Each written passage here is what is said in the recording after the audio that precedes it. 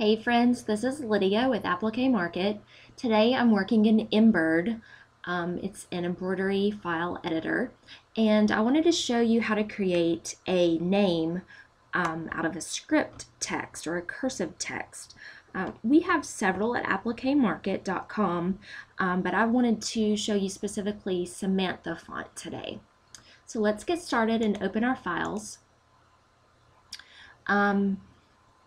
Let me go back one step. If you can look here in the open files box, you can see that the Samantha font comes in 5 different sizes: the 0.75 inch, 1.5, 2, and then it comes in a 3-inch capitals. And that is great for making a monogram, and I'll show you that later.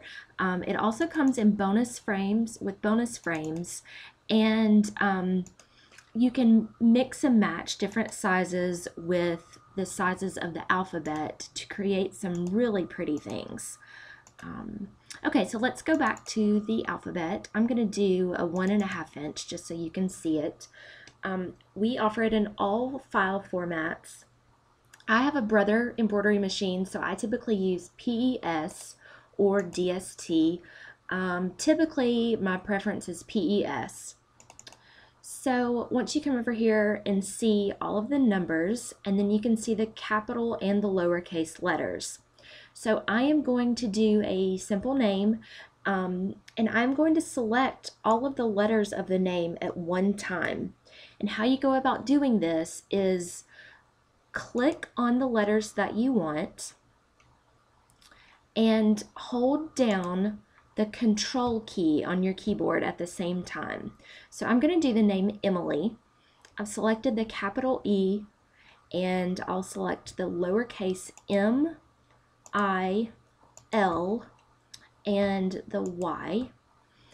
Press OK. And you can see it brings everything to the middle. This white gridded area is my stitch area within the hoop I've selected. And so I'm going to take all of the letter files and just space them out so I can see everything that I've imported into the screen. What I'm going to do is use this horizontal axis, this dotted line in the middle, as sort of a reference point to line up my letters properly. So I'm going to start with the E and put it on the horizontal line. We'll click on the M and bring it over, again lining it up on this horizontal line. And then you really start to see how it's coming together as a script or a cursive font. The way that you make this look like it's actually connected when we know it's not because it's separate files, barely overlap it. So I've got my I lined up on this horizontal line, and then I've just barely overlapped it on the tail of the M. I'll do the same thing with the L, again lining up the bottom of it on my horizontal line, and I've overlapped it just enough so that the tail of the I looks like it's flowing right into the loop of the L. And again, same thing with the Y. Line that up on the horizontal line and bring it over where it just barely overlaps. Okay, so it looks like it's flowing. Everything's going to stitch just fine. To double check it, you always work in the Stitches tab down here, and then if you want to preview it, you can go to the one-to-one mat and just zoom in, and you can see how it's going to stitch out really nicely. It looks like my M, the tail of my M, is going to stitch on top of the I. So let's change the order of that. Click on the M and pressing your left mouse button, just move it up to the second place.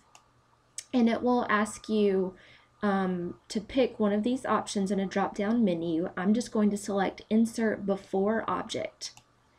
and that will put it in the correct order.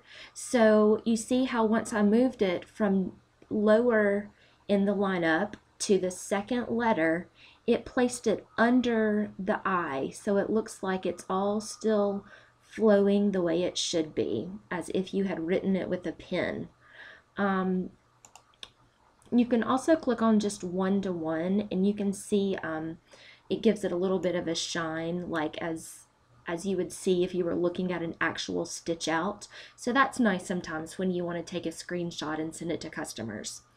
Okay, so we've got Emily created, and typically what I do is holding down the control key again, I'm going to drag a box around the entire name, let the control key go, and then click again Control plus I, and this sorry, my program does that every now and then. It is not supposed to do that. All right, Control plus I, and you see how it brings it up here into one file. So if you want to change the color just to preview how it would look on your screen, you can do that. It changes the entire thing.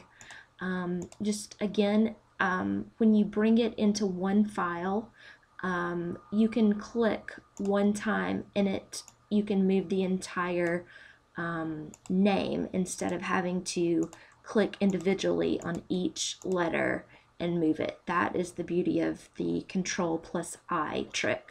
So I'm just going to center it in my hoop, and you go to File, Save As, and make sure your preferred file format is selected.